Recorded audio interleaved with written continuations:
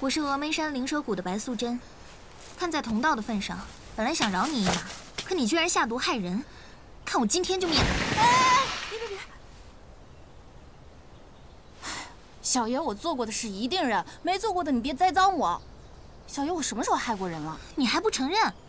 你下毒害一位妇人，我都查过了，她中的就是你的蛇毒。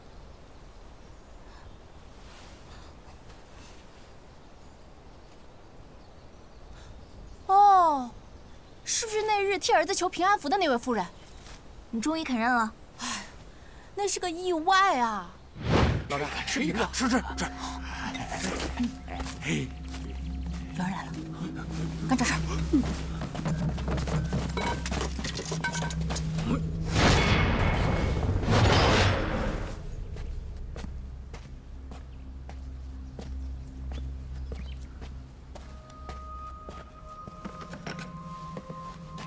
求女娲娘娘保佑，保佑我儿子长生，平安健康长大。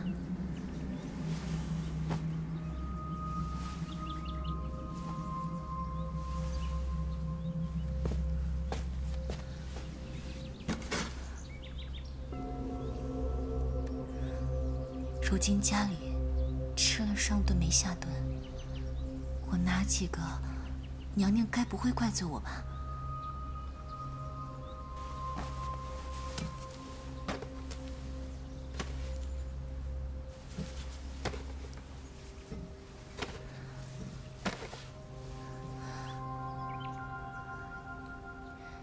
这个虽然被老鼠咬了，但是没关系，留给我自己吃吧。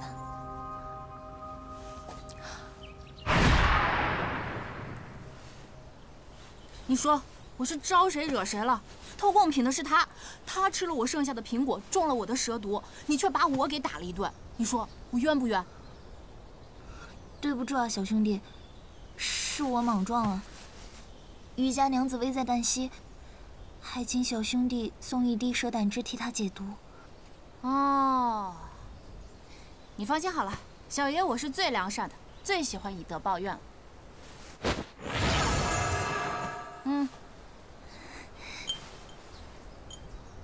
多谢小兄弟，打扰了。好走不送。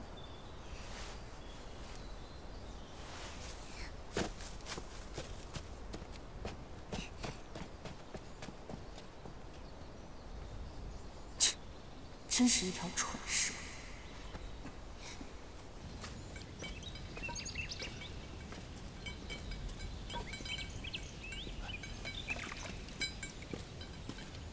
施主，我不是来化缘的。那大师，您有什么吩咐？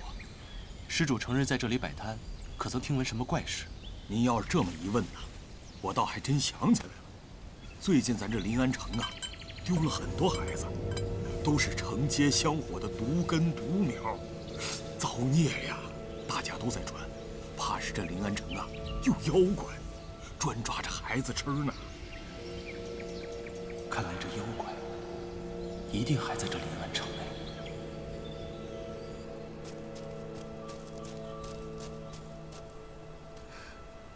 什么味儿啊？血气这么浓，和那晚的妖气倒有几分相似。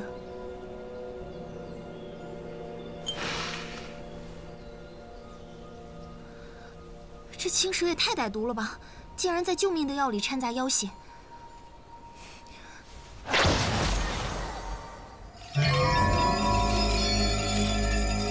有妖！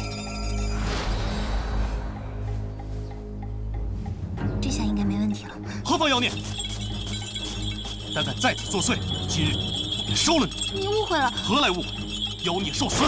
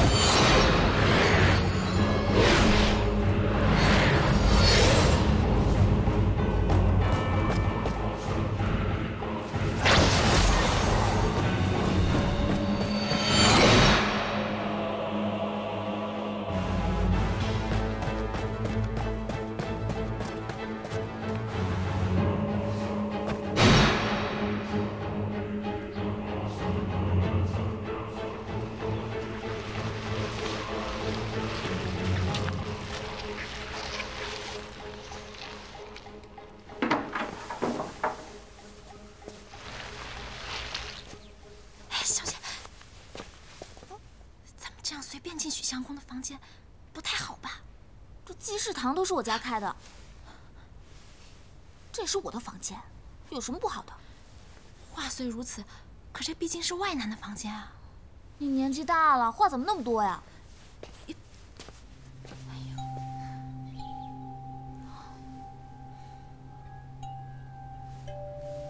哎，你说我要是衣衫不整的躺在这张床上，我爹会不会立马答应我的婚事啊？小姐千万不要，无媒苟合会坏了你的名声的。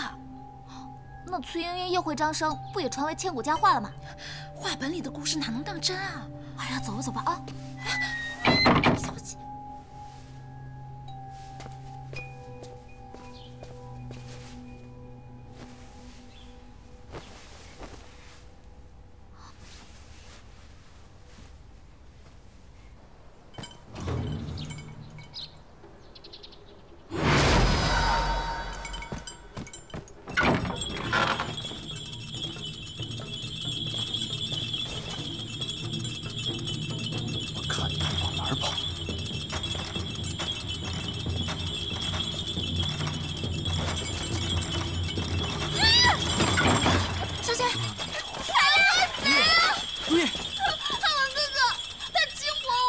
你是何人？施主不可妄言，贫僧是来捉妖的，何曾轻薄于你？你都下我辈子了，还不算轻薄啊！汉文哥哥，这妖孽一定还在附近，贫僧这就捉妖去。你别走，汉文哥哥，小心抓住他！快把衣服穿上！是觊觎我的美色，给我抓住他！师傅，干什么去？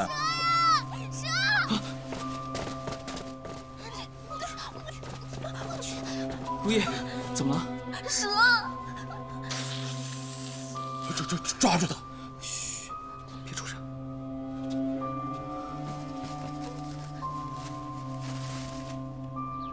你们站在我后面。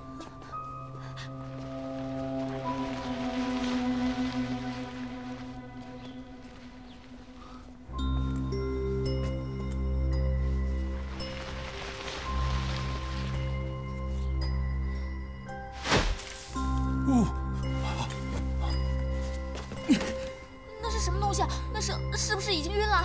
这是雄黄，蛇怕雄黄。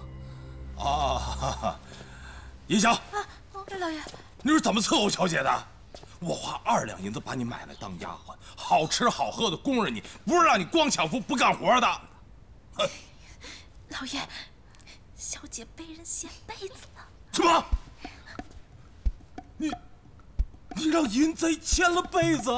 你被看光了！哎呦！爹，你还嫌女儿不够丢脸，说那么大声干嘛呀？师傅，这事情没有银香说的那么严重。那个淫贼虽然图谋不轨，但是如意她反应机智，没有让淫贼占到一丁点便宜。啊，这还差不多。你为何会在许仙房中啊？啊？许仙啊！我警告你，可不能打我家如意的主意啊！我家如意将来是要嫁给大户人家。师傅教会的是，如意她就如天边朗月，我只敢仰望，哪敢造次？这还差不多。像我家如意啊这般国色天香、善解人意且又温良贤德的好姑娘，嫁给王孙贵族，那是绰绰有余的啊！那是。把蛇杀了，蛇胆配药。啊。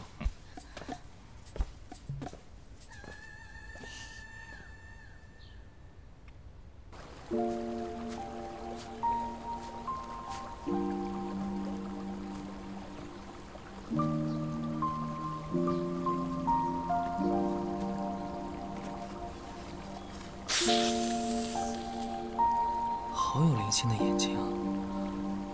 该不会是成精了吧？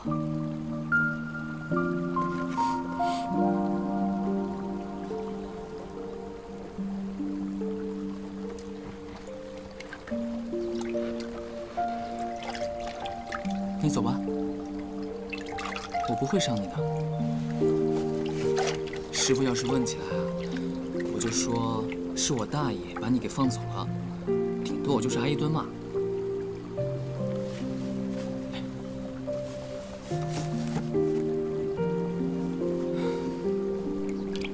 我要是需要蛇胆的话，可以用其他的药物来代替，没有必要伤害你的性命。你记住了，以后你要取暖，也不能随便跑到人的房间里去。你顺着那往上游，就能游到湖里去了。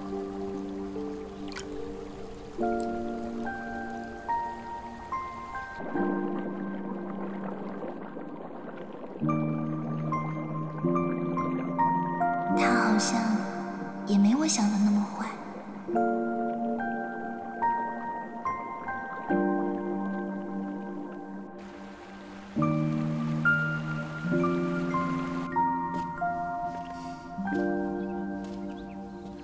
嫂子这毒中的也太奇怪了，我已经换了12道药方，竟然还不见起色。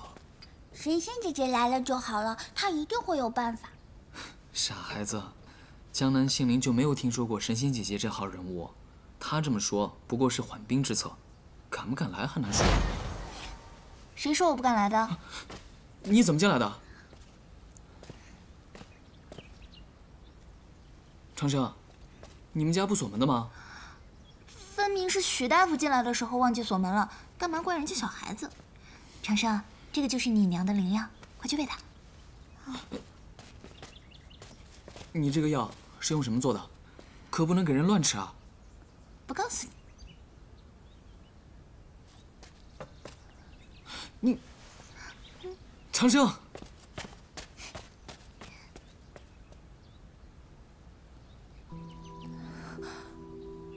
长生，许大夫，嫂子，来，我来看看你的脉象。这脉象，刚才还动数无序，现在便和缓有力，怎么可能呢？多谢许大夫对我的救命之恩。娘，是这位神仙姐姐治好你的，全靠许大夫用名贵药材替你固本培元，我的药才能即刻见效。许仙惭愧。这位姑娘是？素贞姓白，是长生的忘年好友。原来是白姑娘，多谢白姑娘妙手回春，救我一命。您客气了。如今天色不早了，不如留下来用顿便饭再走吧。好啊好啊，许叔叔和白姐姐一起留下来吃饭吧。好，您快歇着，我来备饭。哎，哪有让客人去的道理？我去。哎，于夫人，您歇着，我去帮她。好，谢谢。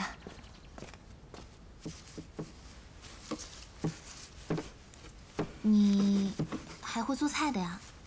不是说君子远庖厨吗？远庖厨的不一定是君子，也有可能是个懒人。不过这做菜啊，跟做大夫是一样的，也讲究火候刀工。这火候好像不太够，你帮我加点火吧。哦。既然你经常会下厨，那就是说也会杀生了。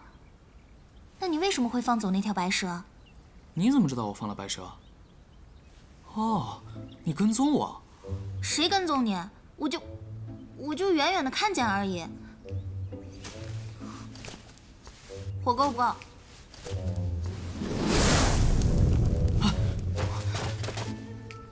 你没事吧？没烫着哪儿吧？我没事儿。要是你总是这么保护别人吗？就像保护那条蛇一样。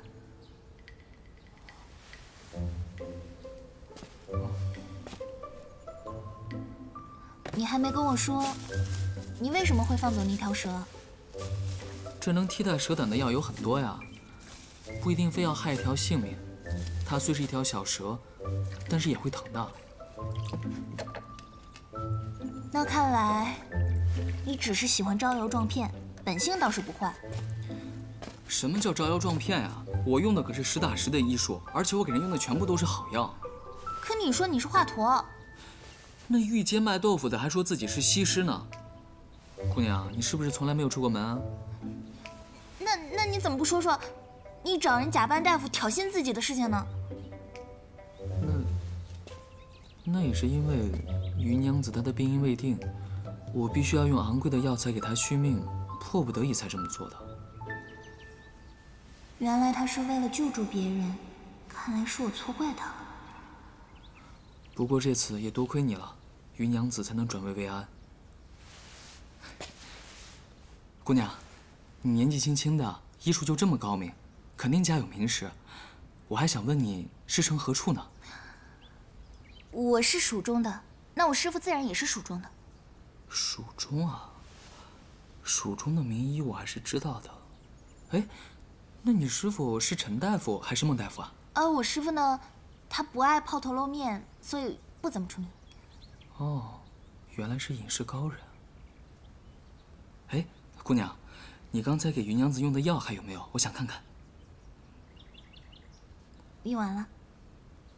吃饭喽，尝尝，来，坐下。徐相公，白姑娘，真是太谢谢了。大家快尝一尝吧，看看这口味合不合适。好，来，我来吧。哎，我来。多谢。好吃。姐姐，你怎么用手抓饭呀？你这是……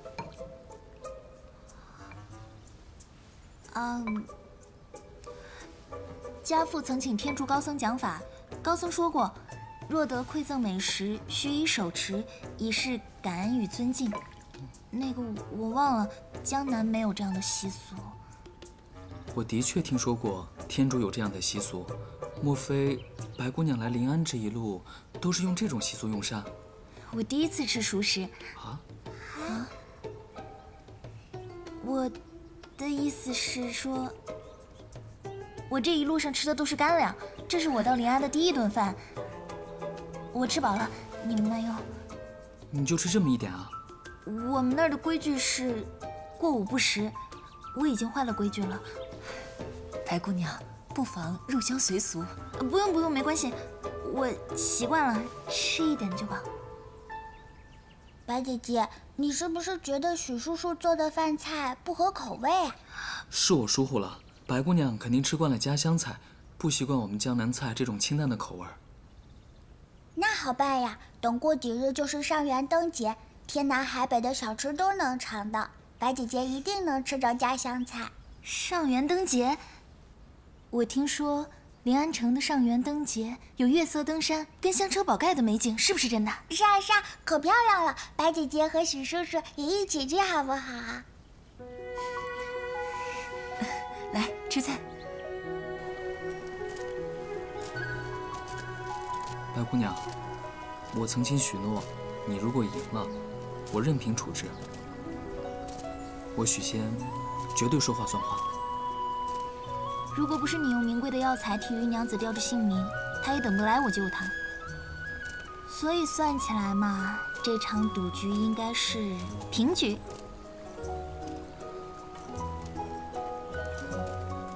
白姑娘这般行事磊落，以前是我误会你了。那日你装作男子的模样，莫非真的是想劝我改邪归正？骗人就是不对啊！而且我本来想的就是，如果我赌赢了，就让你不要再骗人了。好，我答应你，今后我绝对不会再这般行事了。你真是个好人。白姑娘谬赞了，白姑娘才真的是面慈心善，妙手仁心。哦，对了，我一直想请教白姑娘，于娘子她得的到底是什么病？你给她用的是什么药呢？这个啊，其实它是被一种罕见的毒虫给咬了。这种毒虫在中原不是很常见，我出生在蜀地，这种毒我就见惯了，就用了一种以毒攻毒的方法。其实只要剂量用对了，就可以解毒。哦，原来是这样。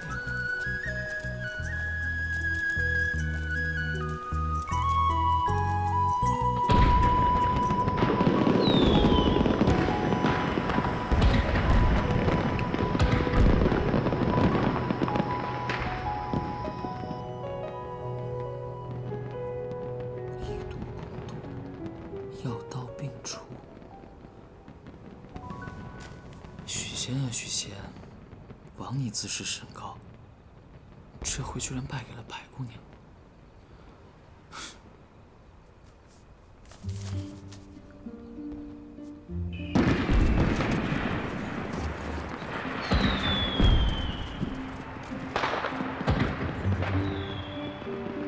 上元节，不是人间团圆的日子吗？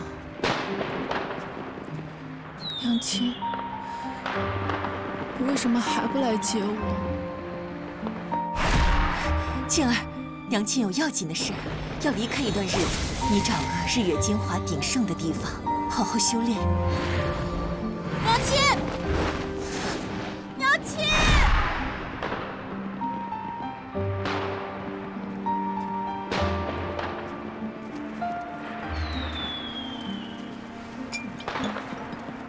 小二，上酒。哎，来了！客官，这是您的酒。哎，客官，您这光喝酒也没啥意思，要不要尝尝咱们醉仙楼的招牌菜——全蛇宴？全蛇宴？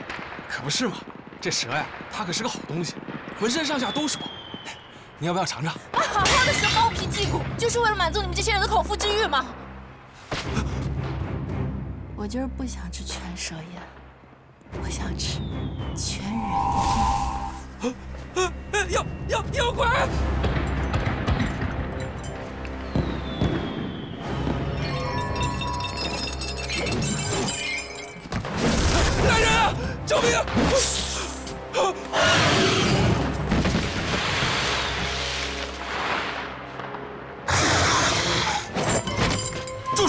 休得滥杀无辜！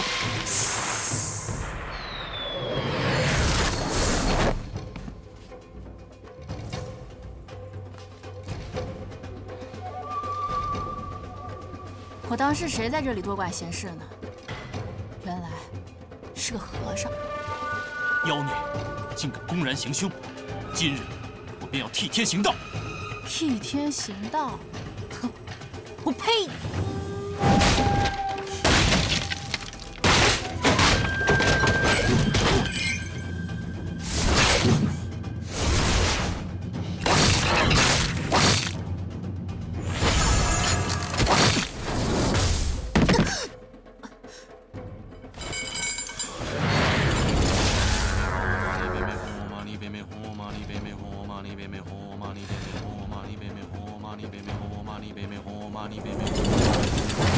小兄弟，快跑！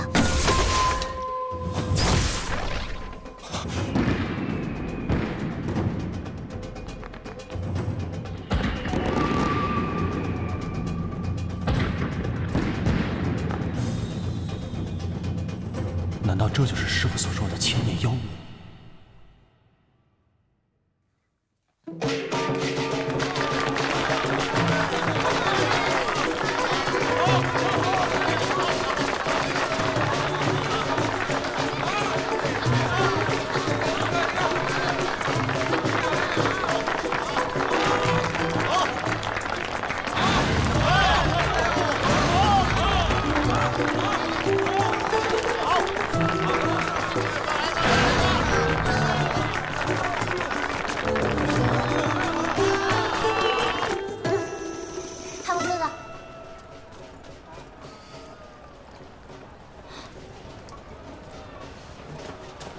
汉文哥哥，怎么了？你整日对着这些药材，你不腻呀？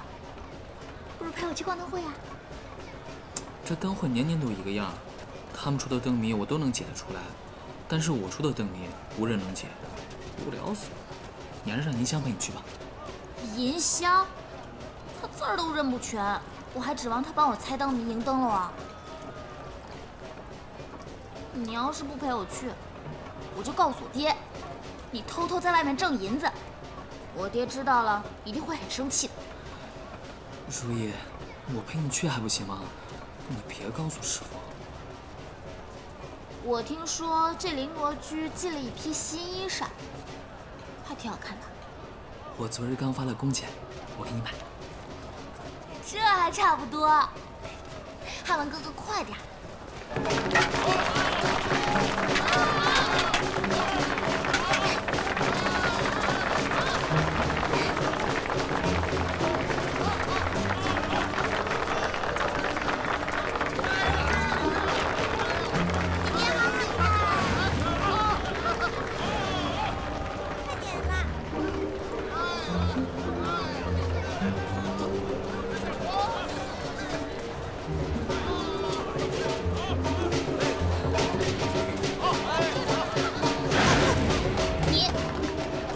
跟着我，我跟着你是为了保护你啊！你看，你对这临安城人生地不熟的，有我保护你，就没人敢欺负你了。你，保护我啊！你先图自保吧。你别不信啊！我之前那是喝多了，发挥失常而已。你别看我现在好像是有点落魄的样子，那想当年在临安城可是我称王称霸的地方。那四只河妖你见过吧？ 那全靠我本事！哎，行了行了，在解药里下毒也靠本事啊！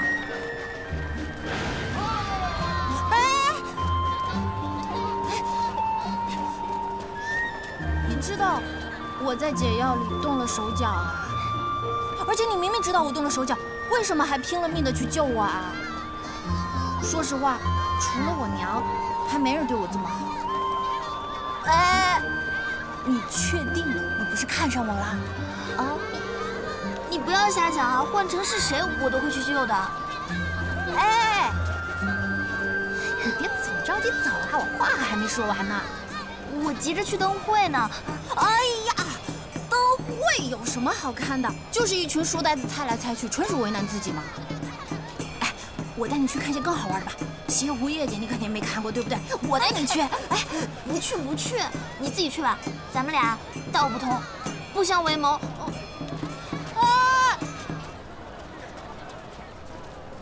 哎，如意啊，我去对面的文房四宝店看一看。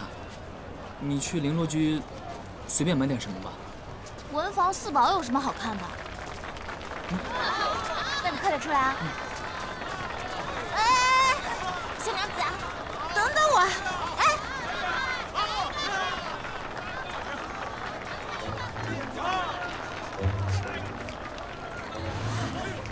老板，给我来份，给我来份，好香啊！哇，来10份。谢谢掌柜了。啊，二位姑娘慢走。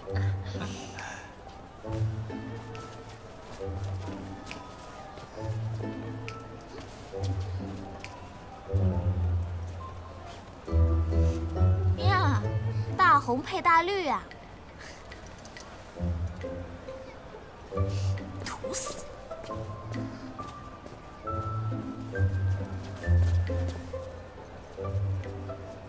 他好像在嫌弃我的眼光啊！我且跟这位鸡食堂的姑娘学学，免得闹出什么笑话来。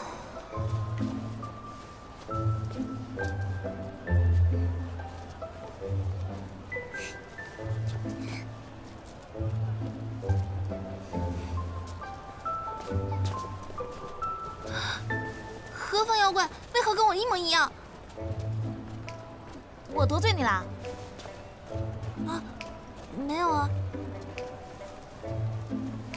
我穿什么你就穿什么，还说我是妖怪，找茬啊？姑娘，妖怪怎么会是骂人的话呢？而且我看姑娘并无灵气，肯定不会是妖怪的。你居然说我没灵气？你就是没灵气啊！妖怪可比你好看多了。哦，还有啊，谁规定你穿什么，别人就不能穿什么？我家小娘子花容月貌，穿什么都比你好看，不行啊！你要是比不过，那就换一套喽。我莫名其妙。怎么又是你啊？一来就出言不逊，你看把人家给吓的。哎，我去跟人家道歉去。哎，姑娘，你衣服还没付银子呢。银子？什么是银子？哎，姑娘，你这不会是在消遣我吧？啊！哎，老板等等，看看离了小爷寸步难行了吧？看你还不感激我！来，老板。人呢？人呢？好看吧？你这个特别适合你。大鸟真美呀！小妹妹，你喜欢这凤鸟吗？那姑姑问你一件事儿，你见过这种珠子吗？只要你见过这种珠子，姑姑这儿的所有的东西，你都可以拿。你再仔细看看。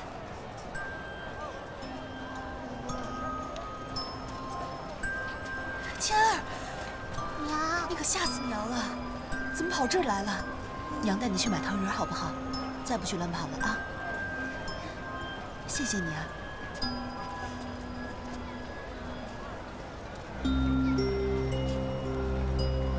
你别做梦了，看到女孩就觉得是你自己女儿啊！你给我闭嘴！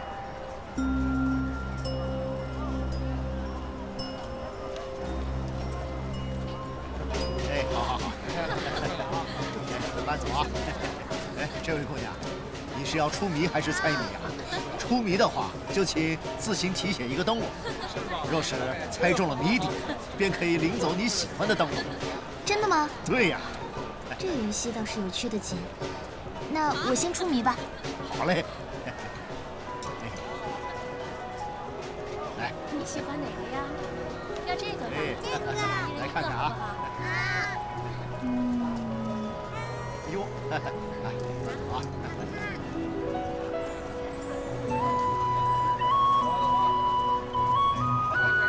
来看看啊！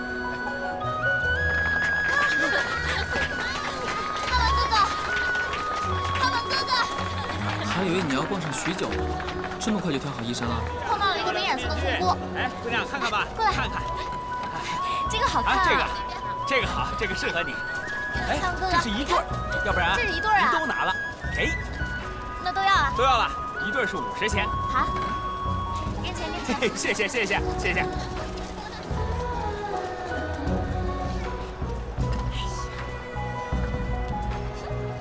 拿着，不许弄丢了啊！走，慢走啊！这边好热闹。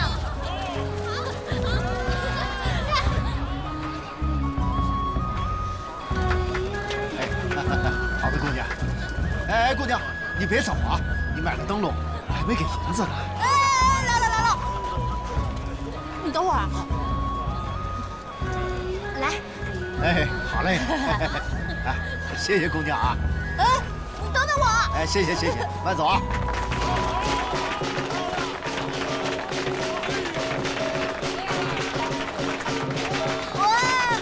等我。这人间做什么事情都需要银子的吗？人嘛，肯定是离不开银子。但是想要我嘛，用不用银子就看心情了。这还能看心情？当然了。你看那个，看看吧，好玩吧？哎，喜不喜欢？这个特别漂亮，戴上去。我就说特别合适，对吧？你这样做是不是太过分了？再试试这个，这一起啊50钱就够了。小爷，我今天是愿意花钱的心情。能这么喜欢？走吧。行也卧，立也卧，坐也卧，卧也卧。这个灯谜倒是挺有意思的。挤什么挤？掌柜，可否借笔墨给我一用？哎，可以啊。来，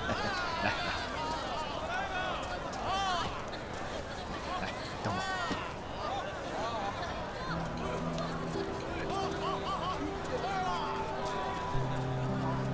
寒暑一节换旧衣，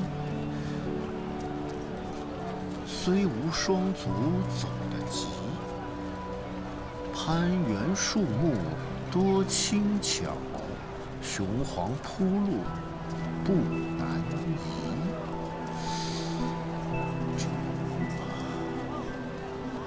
这说的是，也是蛇。嘿嘿，公子以谜面答谜面，倒是别致的话，这顶灯笼就是公子的了。多谢掌柜。不客气。这位公子，今晚猜中几10个灯谜了吧？掌柜，哎，请问这个灯谜是谁出的呀？是一位姑娘，刚走没多久。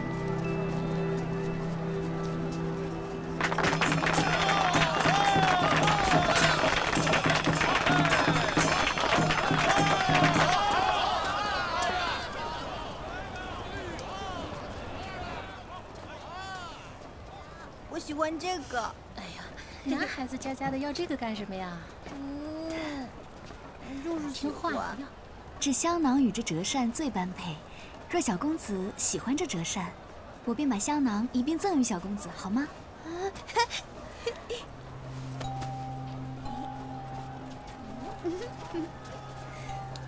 这做工啊，倒是有几分精巧。小公子实在是太可爱了，烦请夫人替小公子收下。娘，我要。哎呀，好，就你最调皮了。来，收好啊，不要弄掉了。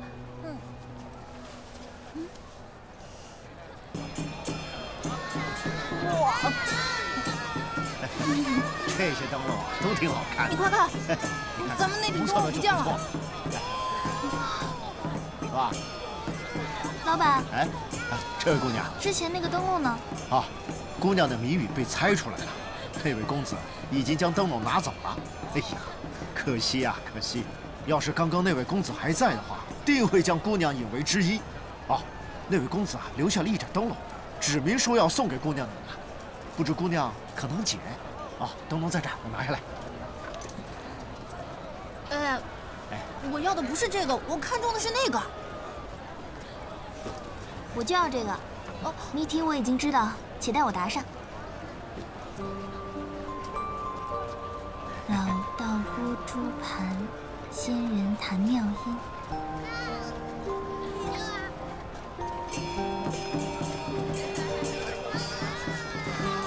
哎，娘子，等等我！你等等我！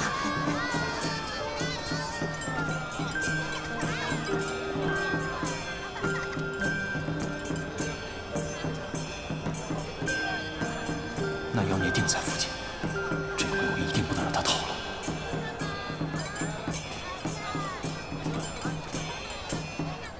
哎，你那些乱七八糟的学问都是从哪儿学来的？峨眉山那可是普贤菩萨道场，金顶藏经阁，海纳百川。我在那里100年之久，怎么可能没有些学问呢？100年？你念了100年书，你不觉得闷得慌？积财千万无过读书，以文会友寻觅知音，这是雅士，哪里闷了？娘，我想要这顶帽子。小公子，你还挺有眼光的，这些花样都是最新的。这顶帽子与你家公子特衬，而且才300钱。算了。娘，长生不喜欢戴帽子，算了。可是我这只有200多钱。零头你都留着，我只收200钱。太好了，谢谢店家。那这个给你。哎，长生，打好。真好看。好，我们走吧。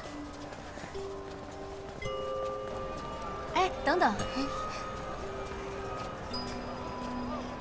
这香囊是小店赠送的，拿给小公子当个纪念吧。谢谢，谢谢店家。谢谢。走。